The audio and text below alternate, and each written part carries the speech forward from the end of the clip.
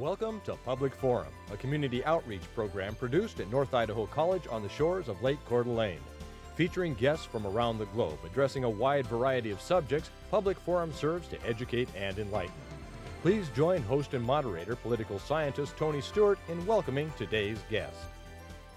We are so pleased to bring you a two-week series on a topic that we have done in the past, and you viewers are always very excited about this, and we get a lot of reaction. We're going to talk about professional photography, and we couldn't have a more wonderful person and expert to be on our program both this week and next week. I welcome to the program my colleague and friend, Tim Christie, who came to North Idaho College in 1972 from the state of Montana. And upon his arrival, at first he worked as Director of Public Relations, and then became a full-time member of the faculty where he's taught speech for many, many years, and I call him a master teacher, and he's had tremendous success with his students. But he also has this wonderful second, I call it occupation, as photographer. And at the time of the taping this program, we were at the end of the academic year of 2006, 2007, and our good friend is leaving us to go into more work with his other wonderful gift. Tim, as we have in the past, welcome to the program. We're pleased to have you here. Thank you. Thank you very much, Tony. I'm also pleased to have our two regular panelists, Janelle Burke, who's an attorney in the state of Idaho, and next to her is Erna Reinhardt, who is Director of Public Relations at North Idaho College and can identify with Tim's first job here. Absolutely. That she now does. With that, Janelle will start today's questioning. Welcome, Tim. It's good to be talking with you again about this subject of photography, your avocation, if you will. And can you please tell us how you began, what your interest was initially, and then how it's evolved over the years, very briefly? Yeah. Well, it was somewhat accidental. When I came to North Idaho College, actually I taught here for 2 years before I became Public Relations Director, because I was replacing an instructor, Dick Heineman, who was on a sabbatical. And when I became Public Relations Director, at that time it was a one-person shop, and we had to have photographs, and so if there wasn't somebody to take photographs, there were no photographs. So I had to pick it up. So I took a class from Neil Everett, who was my first instructor here at North Idaho College while I was a teacher. And also I was motivated because my son was young, and I was taking pictures of him when he was growing up, and they had little Instamatics. Some people won't remember won't know what those are, but they were little point-and-shoot cameras, and the photographs were awful because of the quality of the film. And so I bought a used 35mm camera, and I've hunted and fished since I was a young child. And so I started taking my camera, and one thing led to another, and I got real serious about photography. And then I decided in 1981 to submit some photographs to a magazine, and I was blessed to be able to have them choose one of my photographs for a cover. And I thought, this is easy. And the rest is kind of history. It was kind of accidental, but it was something that I really, really enjoy, and I didn't know I had any talent or ability, and it was just something that evolved. Thank you. Erna Reinhardt. Welcome to the show. It's good Thank to see you. You are a very humble person, but I'm going to put you on the spot, and just so that our viewers will know the caliber of your photography, could you list maybe 10 or so of the magazines that you have had your photographs published in? National Wildlife, Sports Afield, Field and Stream, Outdoor Life, a very small publication out of the state of Wyoming, but it is one of the classiest publications, a magazine called Wyoming Wildlife, and they win national awards year after year after year. Numerous calendars. I've had photographs in Audubon calendars and Birders World magazine, and all told, I have over 500 magazine covers, and each year sell between 400 to 700 photographs in publications all over the world. And Tim, is there more of a demand for a certain type of photo than other photos? How does that work? Well, it depends upon what you have to sell. There's a wide latitude of different kinds of images. Virtually every magazine that you pick up buys photographs from somebody unless they have a staff photographer. And it's very rare to have staff photographers anymore because, as you well know, in public relations, you can't hire somebody full-time to be just nothing but a photographer because they're expensive. And for example, National Geographic only has a handful of people that they hire as contract photographers, and the rest of it's all freelance. So what you can sell is dependent upon what your interests are and what kind of things that you like to photograph. And my particular interest more than anything else is large, big game animals. I'm a hunter, and I'll spend a lot of time afield. And so I kind of resonate with that. But I'm also a bird guy. I love birds. Our backyard is just full of feeders and bird houses and things like that we nurture that environment. So I photograph in my backyard, and I will take pictures of anything I can sell. One more question. Sure. Okay. When you're out in the field, and whether you have your bow or your rifle or your camera, do you have that dialogue that goes on in your head about when you have your rifle in your hand and when you have your camera in your hand? When do you switch from photographer to hunter? When I hunt, I don't photograph, okay? Because it's a very different mindset. I'm trying to put meat on my table, okay? That's what I'm trying to do. I take my camera whenever I go on hunting trips because what I do, I spend a lot of time photographing the ambiance, if you will, of the experience, the outdoor experience. I don't care whether it's backpacking or fishing or camping or anything else like that. Something as simple as a cast iron skillet on a grill with 2 eggs and a slab of ham on it, cooking is a photograph that can be sold. And so I think one of the reasons that I've been very successful in what I do is that I have a sense of the mood of the moment that resonates with editors who are trying to give that experience to a reader. And I've also had lots and lots of conversations with editors about the kind of thing that they want. So it's an audience-driven sort of thing. Whenever I photograph, if I'm photographing wildlife, I approach it as a hunter, but the end product is different. Interesting. Tim, I don't know where you've kept, I know you catalog your photographs, and we'll get into either today or next week the process of selling and all that. Mm-hmm. But do you have an idea of how many photographs that you have collected over this time? Yeah, I do. Because you're so good at cataloging. So. Well, when I first started this process, I thought my memory was good enough to be able to keep track of this stuff, and that lasted for about 2,000 images. And the problem is that I have currently somewhere in the neighborhood of about 500 different clients that I work with. And sometimes I'll work with maybe them once and then never work with them again, and then some of them I'll work with 50 or 75 times a year. And you have to keep track of all of your images, so who's has what, and you can't have images which are similar to one another at competing magazines, because the worst case scenario would be, and metaphorically in terms of NIC, if we ran a photograph on the cover of our catalog and the University of Idaho ran the same photograph, we'd both be angry. And the same thing is true for National Wildlife Magazine, Audubon Magazine, and Outdoor Life Magazine, and Field and Stream Magazine. They are in direct competition with one another. So you have to keep everything separated.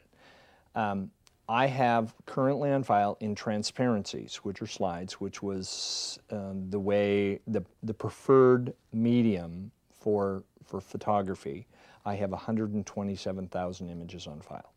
And each one of those are labeled with a caption of what the image is about, and each one of them has a barcode on it. And so when I send those photographs to a magazine, I have a barcode reader and I pull the photographs. Barcode reader reads the photograph, it puts it into a delivery memo, send it out to FedEx, and it goes away.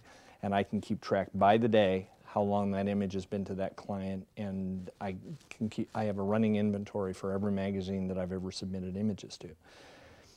In recent years, much quicker than I ever anticipated, the concept of digital photography has come to the forefront, and I now shoot 95% of all my images digitally, and I have somewhere in the neighborhood of 40,000 digital images. So between your teaching and that, you don't sleep. Well, I sleep, but fitfully. My doctor says, "No wonder you have insomnia." It's a challenge, but one of the real blessings I have been. My life is rich with blessings, and one of the great blessings that I've had is that I have been a college teacher, that has afforded me the opportunity that there are segments of time which are mine. And I have a spring break, and I have a Christmas break, and I have a Thanksgiving break, and then I have a summer. And I spend a lot of my time photographing during those times, and then I also spend my weekends oftentimes going places and whatever.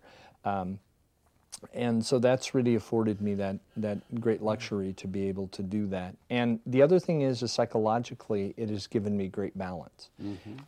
I can have an absolutely horrendous week at school, you know, dealing with all kinds of issues at school, and walk into the field and go to the Tetons and photograph for a weekend. Isn't it? And it is, when I'm photographing, nothing else in the world is going on. Nothing. I don't care what it is. Nothing else is going on. I am immersed in that process. And then I come back and I am totally psychologically, I've let go of whatever happened last week, and I enter the door, you know, completely open. And so that it's been, you know, both in terms of time and also in terms of psychological energy, I just feel blessed. Oh, that's wonderful. We cannot do this show without showing your work. So at this time, I'm going to ask our wonderful staff to put up, we're going to show 8 of your photographs here, and this is the first one. Actually, this was taken at Kootenai Medical Center. I'm always on the lookout for beautiful photography and beautiful subjects. And I was, my wife, Kathleen, went to the Tulip Festival over in the Skagit Valley, and I couldn't go, and so I was feeling bummed over the fact that I couldn't go. And so I went, well, I'm going to go find some tulips. And they were nearby. And they were close. So I went over one Sunday morning, and I spent an hour and a half doing that, and I just became immersed in the tulips. And here's so, the next one of that. and that's another shot. Actually, that was right in front of the hospital right there. And they have just the Kootenai Medical Center has such a wonderful display of flowers, Yes. and they're easy to photograph and all those other sorts of things. Now we'll go to a wildlife photograph, Yeah. which you've done. This You're is really, this is well, called this is not what I thought it was. This is a moose of a different color. Yes, and not live. No, but interestingly enough, I shot this with the specific intent is that quite often I will have clients who will say, I want to have something really different. And I went, this is different enough, you know, and it's sort of, you know, out of place and what have you, so that's really nice. There were moose around town for a fundraiser, a charitable thing, and that was one of them. Now the next one is in the real world of wildlife. This is a real moose, and this moose is attacking me. It happened down in the Tetons this last fall, and he's not really attacking me. He's actually trying to get me out of the way because he has a cow that he is more interested in. And I was with 3 different photographers, and I stood my ground and shot 3 frames, 2 of which came out tack sharp, and the other one was soft. And the other guy, after I got done, one of the beauties of digital photography is you can look at your images right away, and the guys go, I should have stayed, I should have stayed. So Tim, did you bugle that No. in or not? No. We don't were do that. this moose was with. He had 5 cows, and the cows were all just kind of, they could care less, and they were just kind of hanging out. And what happened was that the photographers, we had accidentally gotten between a cow that had gone over here and the bull saw us, and he wasn't paying any attention to us, but when we got between him and his cow, he didn't like that, and so he came storming in, and you can see his ears are laid back, and he's not a very happy boy. But anyway, I really like the image. And we'll have our next one here. Actually, that's cut off just a little bit. The heads of both of those geese, you can see it in the and actually this is taken on our beach. I teach a nature photography class spring semesters, and I'm going to continue doing that. I'm going to do it on the internet, and so that I could literally be anywhere in the world and be teaching my photocross. But I take my class down to the beach for a field trip, and I was there, and the gosling got on top of the log, and I just went, look at this, and I shot a bunch of images, and that I really like this shot. All these are really impressive. This is the cow moose that the bull moose was trying to tend, and one of the things about photography is all about light and how to see light and be able to recognize light. And the light was filtering. She's backlit there, and the light is filtering through the aspen trees behind her and the willows right in front of her there, and they're wonderfully lit, and you can see the kind of the steam coming out of her nose and whatever, and she's very attentive, and even though she's not looking directly at the camera, it's got a lot of mood to the photograph. This one I really like. I am a certified elkaholic. I love elk. Elk are one of the animals that just absolutely resonate with me, and I can't imagine spending a fall without hearing a bull elk bugle. And this bull was a big herd master, and I had been following this herd for about 7 or 8 hours and been photographing him all day, and another bull came in from behind me, and this bull came running up the hill, and when this photograph was taken, I was about 20 feet away from him, and I had a big 500-millimeter lens, and literally the lens was completely full of elk. And then he bugled at me, and I love that photograph. Where was that, Tim? That was in Yellowstone. Here's the final one for this show. This is one of those photographs that I show my students and talk about the concept of persistence. And perseverance. I am not necessarily a very patient person, and many people think that you have to be very patient to be a wildlife photographer, and I'm not one of those people. I want something to happen right now. And I was in Yellowstone, and it was the last evening, and I'd driven to Yellowstone, and it was Sunday evening, and I had to drive home that night. And this big bull is on top of this hill, and he has a harem of cows up on top of the hill, and he wouldn't come off of the hill.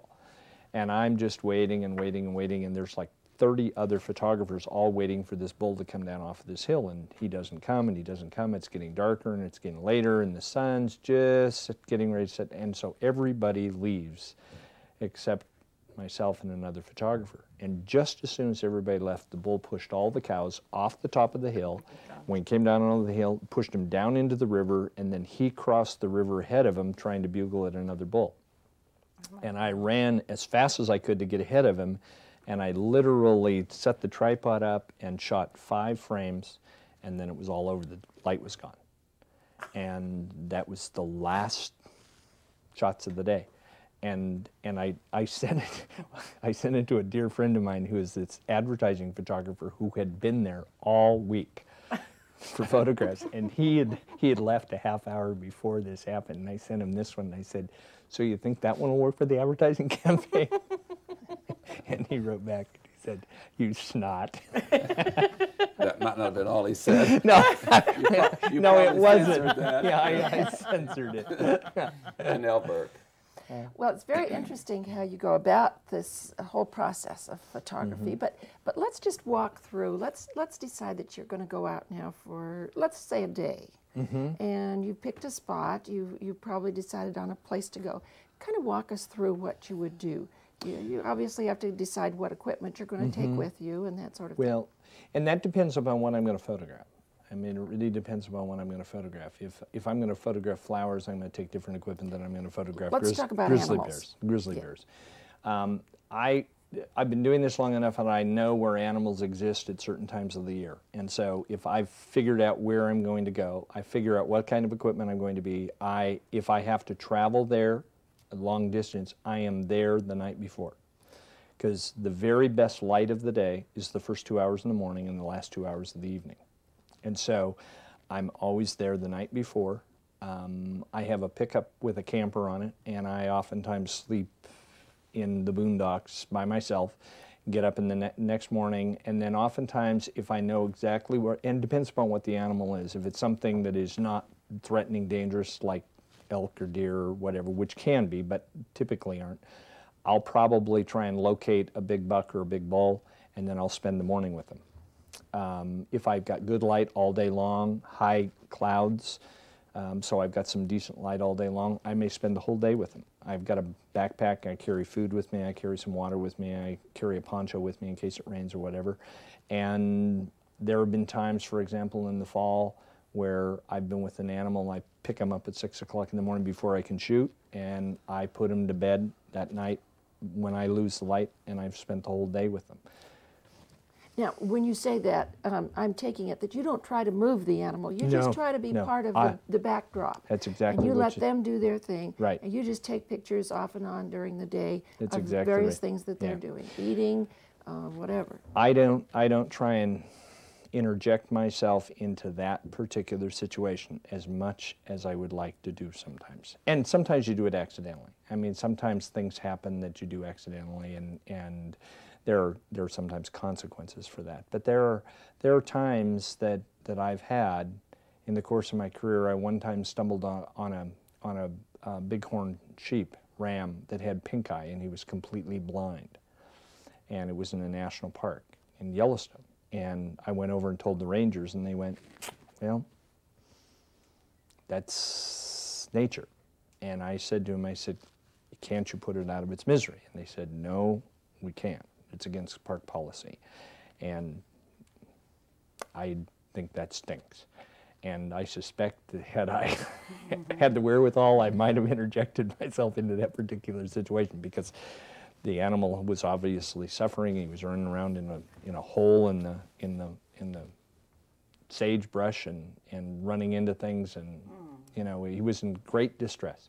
You know, he made a meal for a coyote someplace, but in the meantime he died a long and painful death, but that's not my place to do that.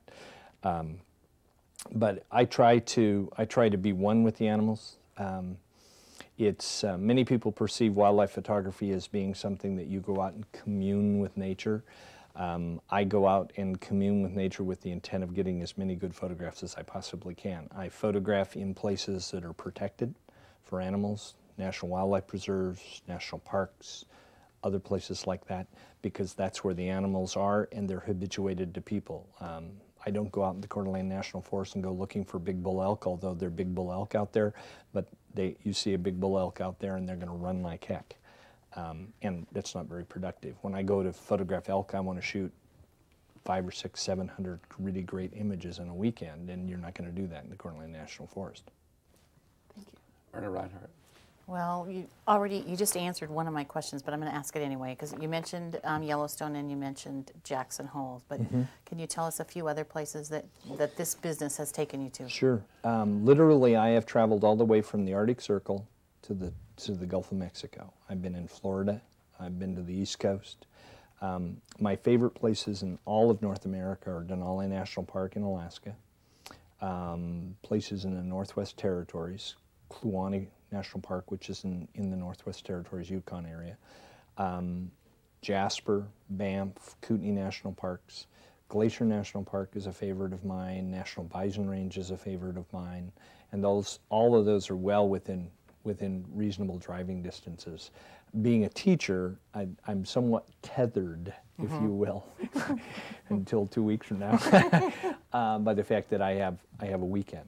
And so I always figured that if it's within 500 miles, I can make it there for a weekend and photograph for the weekend. So that's kind of my circle. I took 2 different leaves during the course of my tenure here where I took fall semester off. And in both of those times went to Alaska. One time I spent 6 weeks in Alaska, and the other time I spent 2.5 weeks in Alaska photographing. And my suspicion is that the good Lord willing, I'm going to end up in Alaska again real soon. Excellent. Before the show ends, I want to have you just give us a few tips for beginners. Photography is all about light, and being able to see light is the most critical thing that you have to do. And many people go, oh, well, the sun's shining. The sun is a foe as well as a friend. The best light is the very first 2 hours in the morning, the very last 2 hours in the evening. And the second thing that I would say is make it simple. complex, very busy photographs are photographs that are not very interesting to look at. It's like the photograph, the very first photograph that we looked at of the tulip. You know, all of the yellows accent that red tulip. It's a very simple photograph. It's not rocket science, but when people look at it, they go, oh wow, because it's isolated. It's isolated. With the bull moose running at me, he's isolated. It's just him and the camera. The bull bugling, it's just him. And that's what it's all about. And it doesn't take anything to recognize what the photograph is about, so simplicity. I think another thing that's really important is to be able to do some very good technical things. You have to be able to focus your camera. You have to be able to turn it on.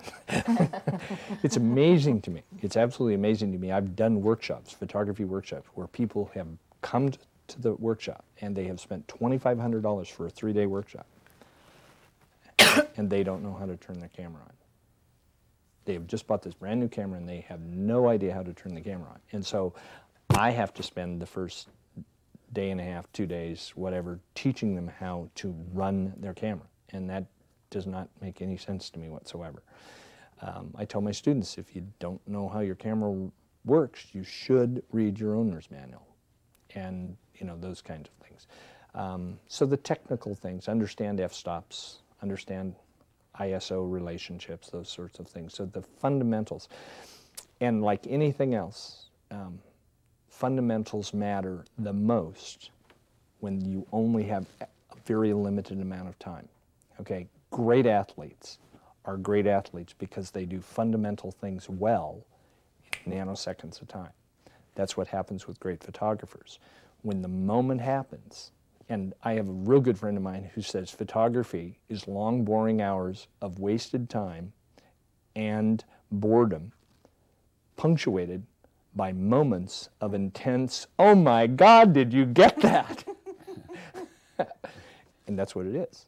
And I mean, it's literally, lots of times, a shoot is made, or you make it or break it in a minute and a half. On that note, we have to bring the program to conclusion, but ladies and gentlemen, the great news is that Tim Christie will be back next week. What a professional person he is, what a wonderful person, and we're talking about professional photography, and you saw some of his works. The next week we'll show you some more of his works that are different from what we showed this week, and I hope you'll be with us then as we continue our conversation with Tim Christie and his work in photography. Until then, please have a good week. I am Tony Stewart.